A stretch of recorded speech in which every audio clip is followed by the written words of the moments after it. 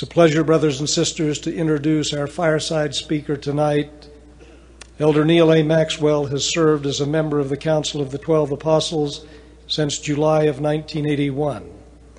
He served as a member of the presidency of the First Quorum of the 70 from 1976 to 1981. A lifelong educator, Elder Maxwell was Executive Vice President at the University of Utah at the time of his appointment as Commissioner of Education for the Church Educational System, where he served from 1970 to 1976. During that period of time, he also served as an assistant to the Council of the 12. He earlier has served as legislative assistant to United States Senator Wallace F. Bennett of Utah. He has authored 23 books on religious topics. Earlier has authored many articles on politics and government for national, professional, and local publications. A political science graduate from the University of Utah, Elder Maxwell also earned a master's degree in that field from the same university. He has since been awarded honorary degrees from the University of Utah, Westminster College, Brigham Young University, and Utah State University.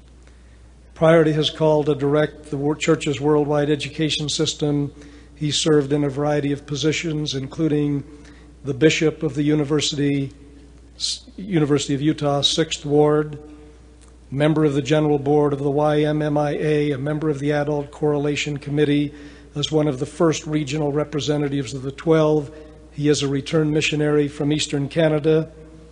He currently serves as a director of Questar Corporation and Desert News Publishing Company. He has been active in public service for 8 years as a member of the Utah State Board of Regents. In 1967, he received the Liberty Bell Award for public service from the Utah State Bar.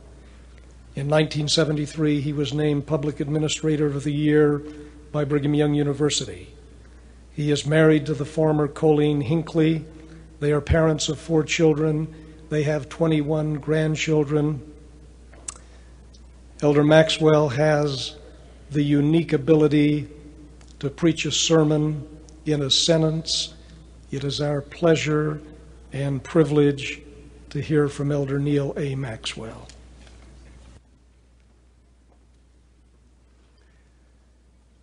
I wish to talk to you about your unfinished journey. It is the journey of journeys and will be described quite differently this Easter night. It is an arduous journey. The trek awaits. Whether one is rich or poor, short or tall, thin or fat, black or white or brown, old or young, shy or bold, married or single, a prodigal or an ever faithful. Compared to this journey, all other treks are but a brief walk in a mortal park, or are merely time on a telestial treadmill. The journey is embodied in an invitation from the resurrected Lord himself, who inquired, "What manner of men and women ought ye to be?" Then he directed, "Verily I say unto you, even as I am." Making this journey qualifies us eventually as the men and women of Christ. Confirming this developmental goal, the prophet Joseph Smith declared, "If you wish to go where God is, you must be like God in the principles which God possesses." Peter likewise spoke of the manner of persons we ought to be in all godliness. The Scriptures provide the roadmap for this journey because it is the Word of God which will lead the men and women of Christ in a straight and narrow course and land their immortal souls at the right hand of God. Jesus, our guide and our model, had a perfect guide and model himself. Then answered Jesus and said unto them, "Verily, verily, I say unto you, the Son can do nothing of himself, but what he seeth the Father do. For what things soever he doeth, these also doeth the Son likewise." Just what Jesus saw the Father do including premortally, we do not know. But Jesus was the perfect pupil, and he had a perfect teacher. Each of us here tonight is at a particular point in the journey, having come thus far. However, if we are deflected from this journey, we will instead become estranged from Christ. For how knoweth a man the master whom he has not served, and who is a stranger unto him, and is far from the thoughts and intents of his heart? If we're not serving Jesus, if he is not in our thoughts and our hearts, then the things of the world will draw us instead to them. Moreover, the things of the world need not be sinister in order to be diverting and consuming. For the serious disciple, the cardinal attributes exemplified by the resurrected Jesus are not optional. These developmental milestones take the form of traits which mark the trail to be traveled. After all, should not Latter-day Saints have a special interest in what is required to become a saint, virtue by virtue, and quality by quality? Here are the words of King Benjamin. And becometh a saint, submissive, meek, humble, patient, full of love, and then, as if for special emphasis, willing to submit to all things which the Lord seeth fit to inflict upon him, even as a child does submit to his father. These attributes are eternal and portable. Being portable, to the degree developed, they will go with us through the veil of death. And still later, they will also rise with us in the resurrection, when all else stays behind. Meanwhile, ironically, so much of our time is devoted to learning and marketing perishable skills, which will soon become obsolete. It isn't just the morticians who will have a vocational crisis in the next world, brothers and sisters. Please note several additions to these key qualities. And now I would that you should be humble and be submissive and gentle, easy to be entreated, full of patience and long-suffering, being temperate in all things. Unsurprisingly, the disciples' way of using power and authority will reflect these same qualities, for he is to lead by persuasion, long-suffering, gentleness, meekness, love unfeigned, and kindness. Such should become our leadership style. It is certainly Jesus's.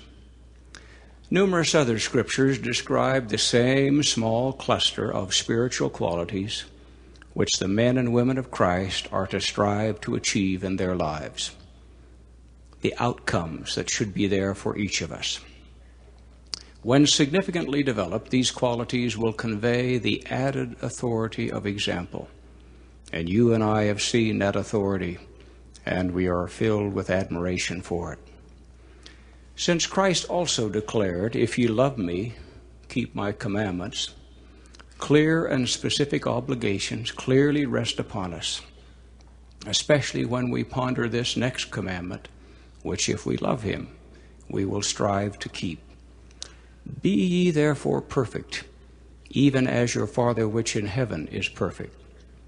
The Greek rendering for perfect is, by the way, complete, finished, fully developed. After his atonement and resurrection, Jesus included himself as our pattern. Therefore I would that ye should be perfect, even as I, or your Father who is in heaven, is perfect. One of the problems we have in the church is that we consider perfection in abstraction, and it becomes too intimidating. But when we think of it in terms of the specific cardinal attributes, and we strive to develop these in a steady process of self-improvement, it's quite a different matter. Ponder this ancient self-description with its focus on attributes. And the Lord passed by before him and proclaimed, the Lord God, merciful and gracious, long-suffering, abundant in goodness and truth. When Jesus visited his hometown on one occasion, the people wondered at his gracious words. What is enjoined upon us, therefore, brothers and sisters, is thus very specific. The specific qualities are made clear again and again in the Scriptures. Made likewise clear is our need to follow the developmental path. For I have given you an example, that ye should do as I have done to you. And again, it showeth unto the children of men the straightness of the path, and the narrowness of the gate by which they should enter, he having set the example before them. These qualities are not only developmental destinations, but meanwhile, if they are developed significantly, they also provide us with the balance urgently needed for traveling on the demanding straight and narrow path. It is so easy to fall off one side or the other of that path. The divine direction is clear. Behold, I am the light. I have set an example for you. Too often, when you and I seek to excuse ourselves from this developmental journey, it is ironically the natural man we are excusing. Yet Scriptures inform us the natural man is to be put off. He certainly should not be kept on because of a mistaken sense that the natural man constitutes our individuality. In this process, substance and style interplay constantly, more than we realize. How, for instance, can we be like the Father and Son if we are poor listeners? How can we become even as Jesus is if we are impatient or proud? The gospel also gives us proportion as between style and substance. For example, it is far more important to be morally clean than to be a clean desk individual. Similarly, it is better to speak the truth in love, as Paul counsels, than it is simply to speak the truth. These scriptural virtues are intertwined, interactive, and interdependent. We are to be meek and humble, not self-concerned, dismissive, proud, or seeking ascendancy. To which I add, blessed are the meek, because they are not easily offended. Besides, those who shine as lights in the world have no need to seek the spotlight. The world's spotlights are not only fleeting, but they employ an inferior light. We are to be patient, not hectic, hurried, and pushy. We're to be full of love, not demanding, dominating, harsh, and manipulative, and condescending. We're to be gentle, not coarse, brusque, or vindictive. We are to be easily entreated, not unapproachable, inaccessible, and non-listening. We're to be long-suffering, not impatient, disinterested, curt, easily offended. There are so many people in the church, brothers and sisters, waiting to be offended. And it doesn't take long. If one has a chip on his or her shoulder, you can't make it through the foyer, so to speak, without getting it knocked off. We're to be submissive to God, not resistant to the Spirit or to counsel or to life's lessons. We're to be temperate, meaning self-restrained, not egoistic, eager for attention and recognition, or too talkative. In your life and mine, the great moments of commendation and correction have come usually in one-liners. We're to be merciful, not judgmental and unforgiving. Blessed are the merciful, for they shall know the caress of causality, as their forgiving mercy restores others to wholeness. Though God is perfected in the attributes of justice and mercy, we read that finally, mercy overpowereth justice. We're to be gracious, not tactless, easily irritated and ungenerous.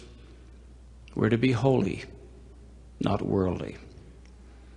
As you and I think about the process of becoming the men and women of Christ, questions may naturally arise, such as, will all the men and women of Christ be alike in every respect?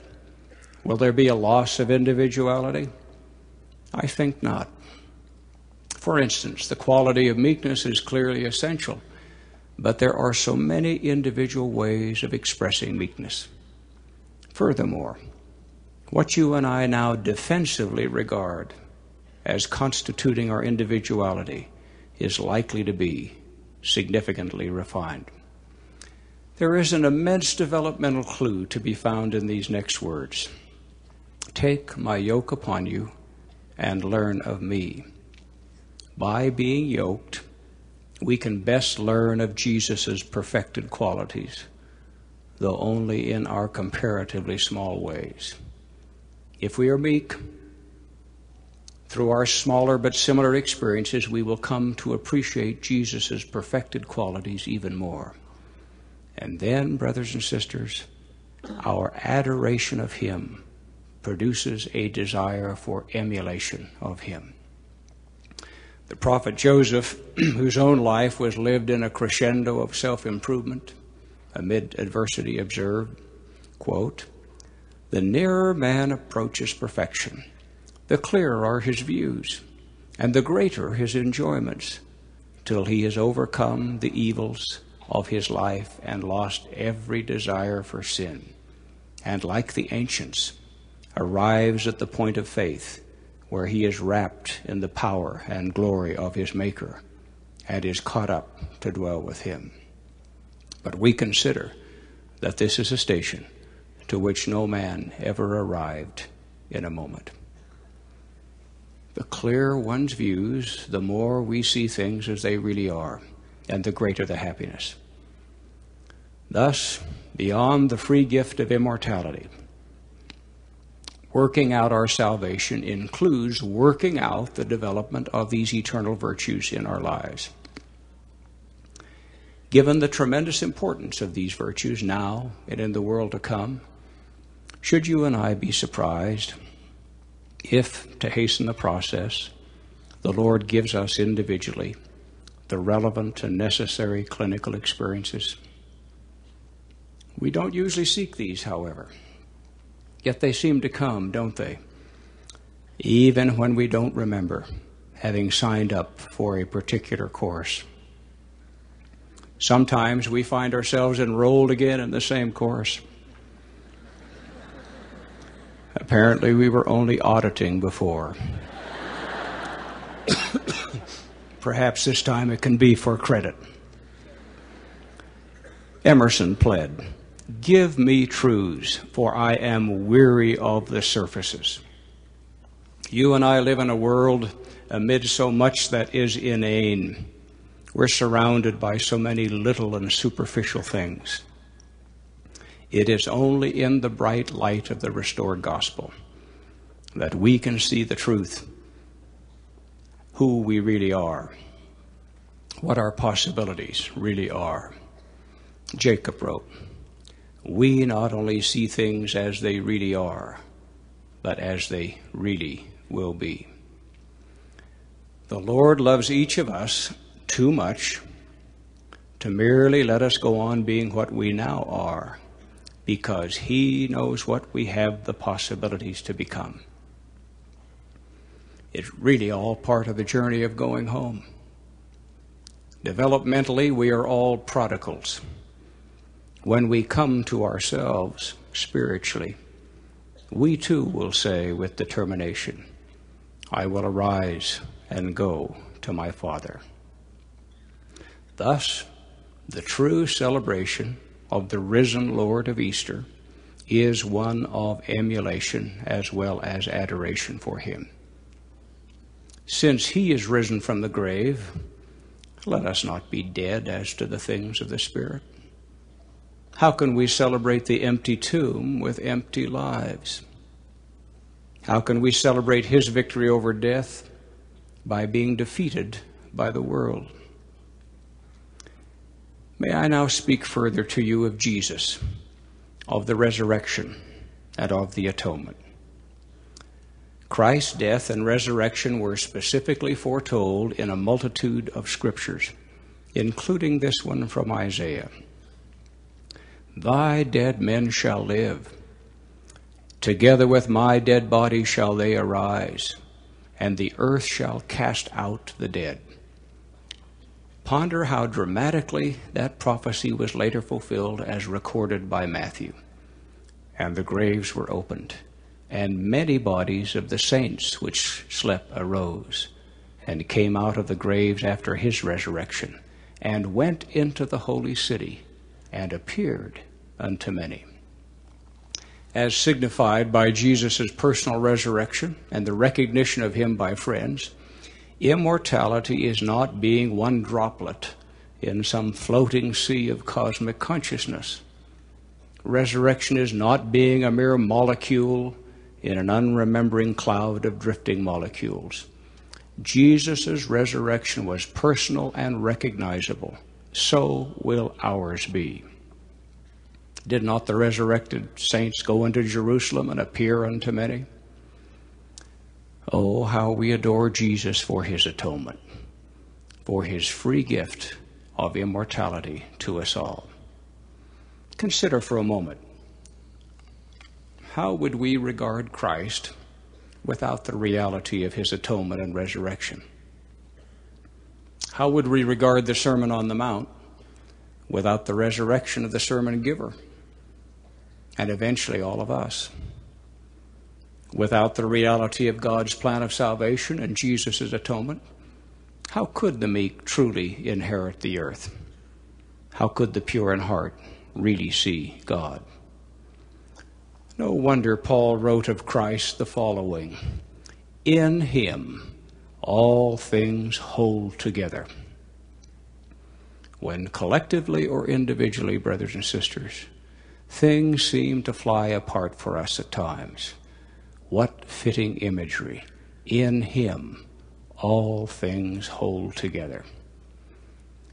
Given the centrality of the doctrine of resurrection, the restoration has as one of its main purposes to witness not only of Jesus' resurrection, but that of all mankind.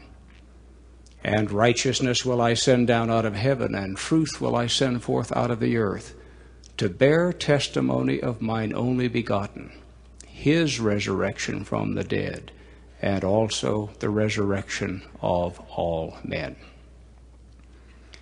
There are so many ways in which Christ holds all things together. In fact, the Scriptures advise, all things bear record of me. At Christmas time, for instance, we celebrate a special star which announced Jesus' birth at Bethlehem. Thus, the so-called Little Star of Bethlehem was actually very large in its declaration of divine design. That star would have had to have been placed in its precise orbit centuries before it shone so precisely. Pervasive divine design is thus underscored in what the Lord has said: all things must come to pass in their time. God's overseeing precision pertains not only to astrophysical orbits, but to human orbits as well. This is a stunning and sobering thing for us to contemplate, because each of us is in our own orbit, and we have obligations to shine as lights within that orbit. In Jesus, there is a unique blend of both meekness and majesty.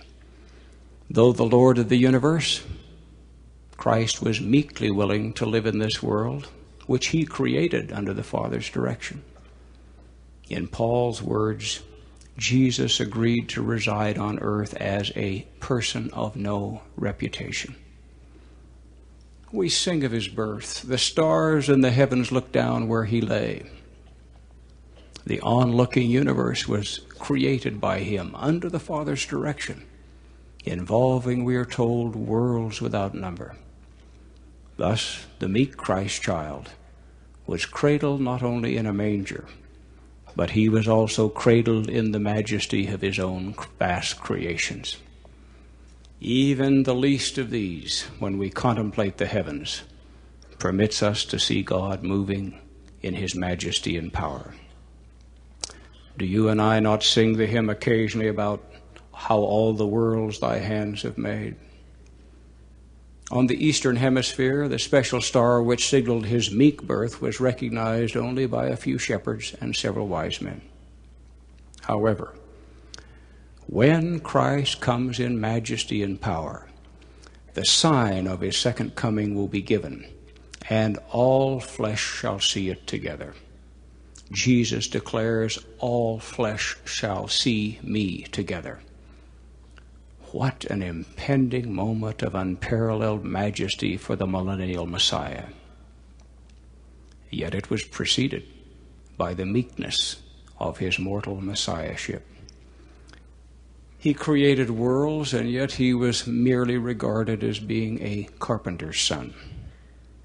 He called and inspired Old Testament prophets, yet Jesus was regarded by some in the meridian of time as being less than Moses and Abraham. In his meek mortal ministry, Jesus spoke of how he had other sheep. Still later, when with those other sheep on this hemisphere, he spoke of still other sheep whom he would visit. Brothers and sisters, how many folds and flocks does he have? We do not know. But there are inklings of his majesty, for by him and through him and of him the worlds are and were created, and the inhabitants thereof are begotten sons and daughters unto God. Yes, this great and true shepherd, in meekness, revealed to a solitary Samaritan woman that indeed he was the Messiah. Because Jesus was brilliant beyond our comprehension, he knew even premortally, but only intellectually, what he was volunteering to do as the Redeemer of mankind. He had to experience it all personally, especially the awful agony of Gethsemane and Calvary. He who is more intelligent than they all is also more meek than they all. He went meekly forward and partook of history's most bitter cup, and he did so without becoming bitter. Jesus descended below all things in order to be able to comprehend all things. Thus, he is not only a fully atoning Savior, but he is also a fully comprehending Savior. Somehow, Christ came to know, just as specifically prophesied, our griefs, sorrows, pains, sicknesses, afflictions, and infirmities. He did so, declared Alma, that he might come to know, according to the flesh, how to succor and to help us in the midst of our infirmities. Only in the Restoration Scriptures, specifically the Book of Mormon, is Jesus' atonement referred to as the infinite atonement. It was infinite in several dimensions. First, in what is called the great and last sacrifice, the sacrifice of a mere animal or an imperfect mortal would not do. It required the sacrifice of an infinite being, an eternal and sinless God. Jesus, you will recall, volunteered premortally. Here am I, send me. Never has anyone offered to do so much for so many with so few words. As an infinite being, Jesus had the unique power to put down and to take up his life. Jesus' atonement also had infinite impact, affecting all mankind. For as in Adam all die, even so in Christ shall all be made alive. Third, his atonement involved infinite suffering, suffering beyond our comprehension. I will now note especially that suffering. The atonement fulfills so many prophecies. Jesus was to be spat upon, struck, scourged. He would be given vinegar and gall. He would issue a soul cry, the very words of which were prophesied by David in a messianic psalm. None of his bones was to be broken. We begin to see in the Scriptures the weight of the atonement burdening him shortly before Gethsemane and Calvary. On one occasion he said, probably on the courtyard of the temple, "Now is my soul troubled, and what shall I say? Father, save me from this hour." And then, as if in soliloquy, he said, "But for this hour, this cause, came I unto this hour." The full weight fell upon him as he entered the Garden of Gethsemane, where we read that he fell on the ground. He did not kneel down neatly, primly, and briefly and pray, and that was it. He fell on the ground. At one point in Gethsemane, an angel appeared to strengthen him. Here we see the keenest of all intellects to ever grace this planet, enduring sufferings which were worse than even he, with his unexcelled brilliance, had ever imagined. Hence, as we read, he was sore amazed, or in the Greek, astonished, awestruck. He became, we read, very heavy, which in the Greek means depressed and dejected. Then in the garden, he issued what is called the Abba cry. It was the most intimate, familial cry of a child in the deepest of distress for his father. All the cumulative weight of our sins, those of the whole human family, fell upon him. He and he alone bore them. Thus he is able to say, "I have overcome and have trodden the winepress alone, even the winepress of the fierceness of the wrath of the Almighty God." Think of that phrase, brothers and sisters. The fierceness of the wrath of the Almighty God. This would include all the penalties which a just God, who cannot look upon sin with the least degree of allowance, would require. Could there be any wrath more fierce than divine wrath?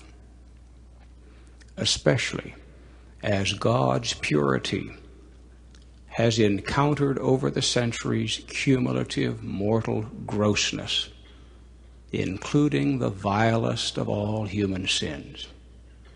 Jesus bore them. Indeed, he was alone, for none was with me. His astonishing personal triumph was complete. Yet he who premortally had promised he would give glory to our Father kept that promise, saying after accomplishing the atonement, "Nevertheless, glory be to the Father."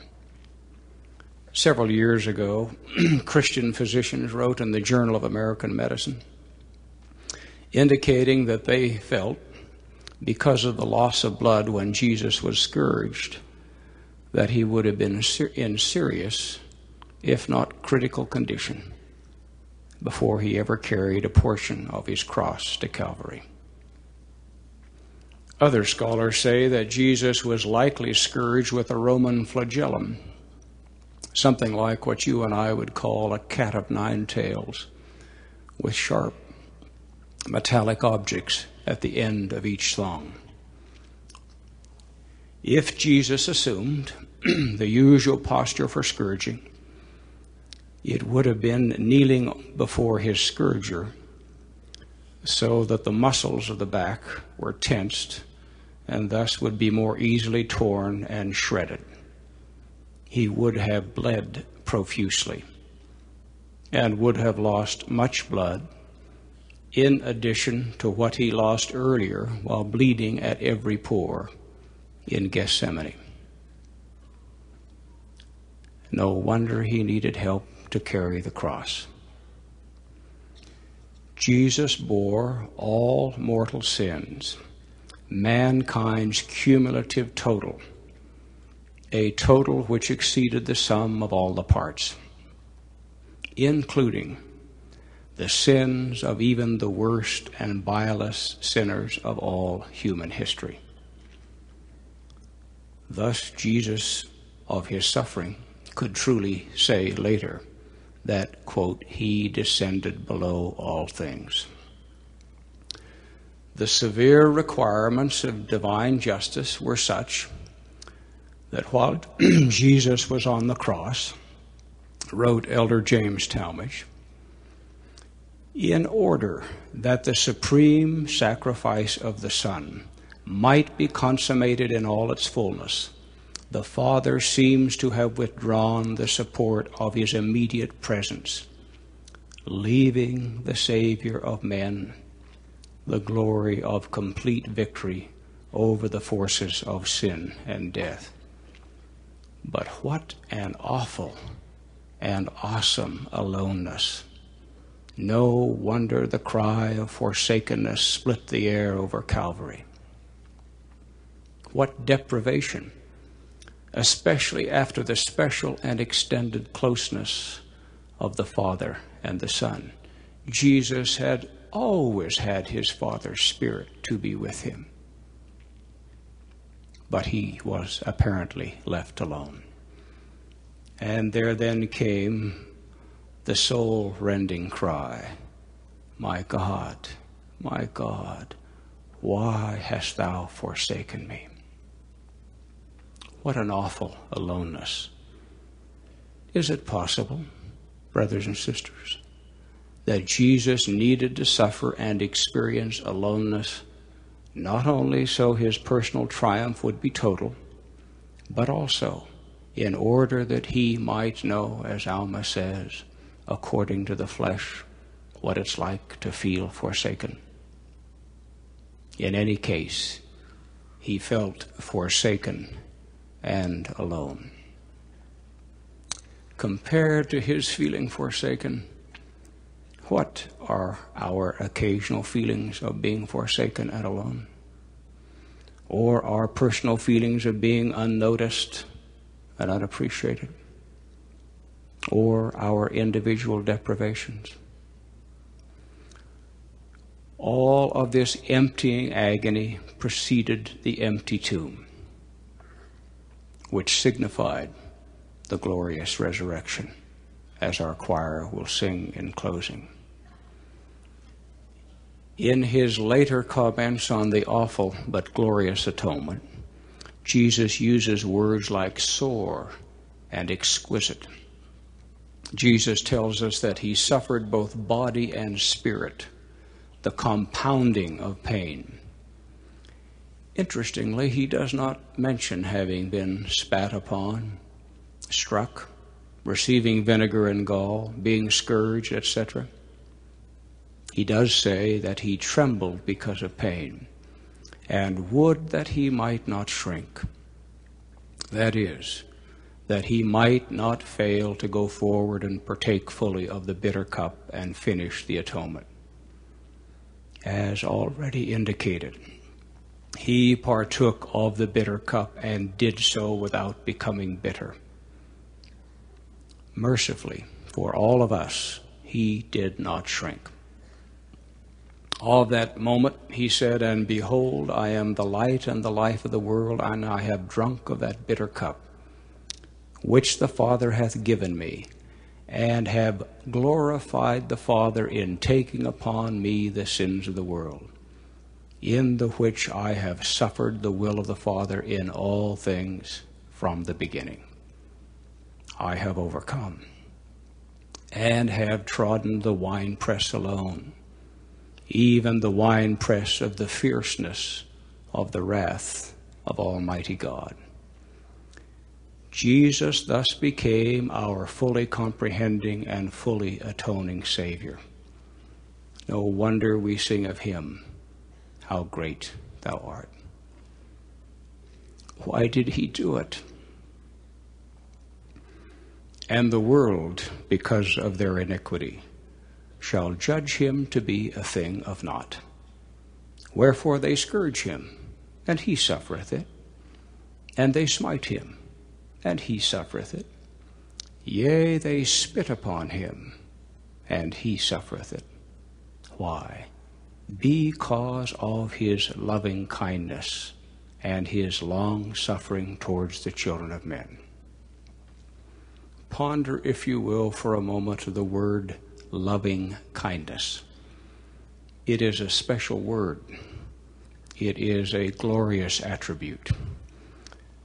David, after he had sinned so grievously, said, "Have mercy upon me, O God, according to thy loving kindness, according unto the multitude of thy tender mercies. Blot out my transgressions." Hold that special word in your minds a bit longer as I read these verses about when Jesus comes in majesty. These are dramatic verses, verses describing an impending event of great majesty. And it shall be said, "Who is this that cometh down from God in heaven with dyed garments? Yea, from the regions which are not known, clothed in his glorious apparel, traveling in the greatness of his strength. And the Lord shall be red in his apparel, and his garments like him that treadeth in the winevat. And so great shall be the glory of his presence, that the sun shall hide his face in shame, and the moon shall withhold its light, and the stars shall be hurled from their places. And his voice shall be heard, I have trodden the winepress alone, and have brought judgment upon all people, and none was with me. And now the year of my redeemed is come, and they shall mention the loving kindness of their Lord, and all that he has bestowed upon them according to his goodness and according to his loving kindness forever and ever. Blessed be God the Father for his loving kindness in giving to us his only begotten as our Redeemer. We do not know, nor could we appreciate if we did, the feelings of the Father as he watched his firstborn go through the atonement. But how great our Father is. Blessed be the Son, Jesus Christ, for his loving kindness in atoning for our sins. In the words of our hymn, I scarce can take it in. Whenever, brothers and sisters, you and I witness and experience in a human being impressive loving kindness, we marvel, and we should marvel. But such highly developed loving kindness is still not closely comparable to Jesus' loving kindness. So it is with each of his qualities about which we have spoken tonight. When we are fortunate enough to experience the stirring samples of likeness, these are real and wonderful experiences, but they are not yet fullness. They are not yet the fullness found in Jesus. Even so, he of fullness clearly and kindly beckons us to develop that greater likeness in our lives which precedes fullness. It is that likeness that will give us the light in our lives so that we might do, as Paul says, shine as lights in the world. These are the attributes that convey to us the added authority of example.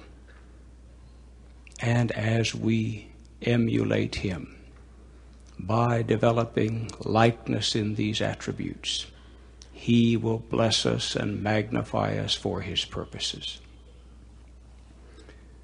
My quorum president, President Howard W. Hunter, said 26 years ago in April General Conference, "He loves the Lord with all his heart who loves nothing in comparison of him, and nothing but in reference to him." As one of his special witnesses, I testify to you tonight that he is risen. And how marvelous it is, even given the great distance of the trek spoken of earlier, he beckons us to develop this likeness so that one day we may have fullness with him. It is the journey of journeys. Nothing else is even remotely comparable to it in its importance. There is nothing in comparison of him. Indeed, as Paul said, in Christ all things hold together. That is my witness to you on this Easter night. The reality of his mercy, the genuineness of his loving kindness. And he has said to us, "What manner of men and women ought you to be? And I say unto you, even as I am." What an invitation. And implicit in that invitation is the possibility of its realization. I salute you for who you are, but more importantly, for what you have the possibilities to become. There is none like him. And as he has said to us in the marvelous imagery of Holy Scriptures, I wait for you with open arms. But it is we who must go to him in this journey of journeys. Finally, I witness to you as to the reality of the great atonement. It is the central act of all human history. Nothing else even approaches it remotely in terms of significance. Meek Jesus, here am I, send me. And the Jesus who will come in majesty, and who says of that impressive, powerful moment, what we will say of him is that we will hail him for his loving kindness. If we love him, we must so love one another. He is risen, and the symbol of Christianity might well be the empty tomb, which bespeaks the fullness of the great atonement, of which I testify to you tonight in love and in appreciation and in recognition of who you really are, as I bear this witness to you, humbly, lovingly, but most importantly, in the holy name of Jesus Christ. Amen.